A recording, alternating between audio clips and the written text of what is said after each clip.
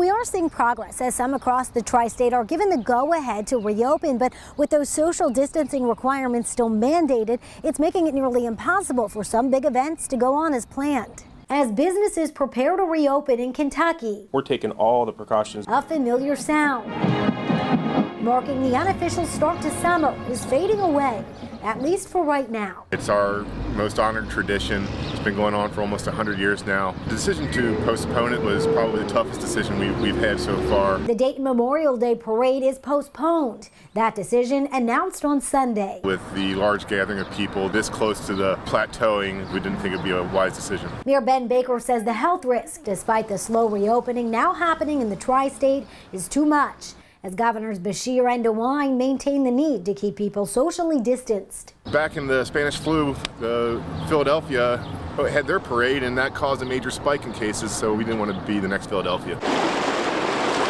It's the same across the river, where for the time being, the sound of splashing water is replaced by the quiet chirping of birds.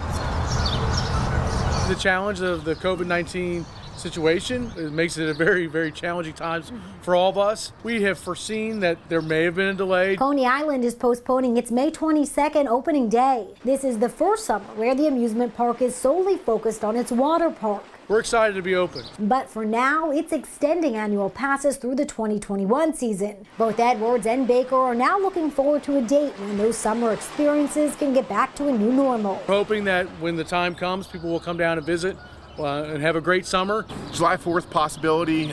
Veterans Day was also floated. I like that idea because... In Dayton, Mariel Carbone, WCPO 9 News.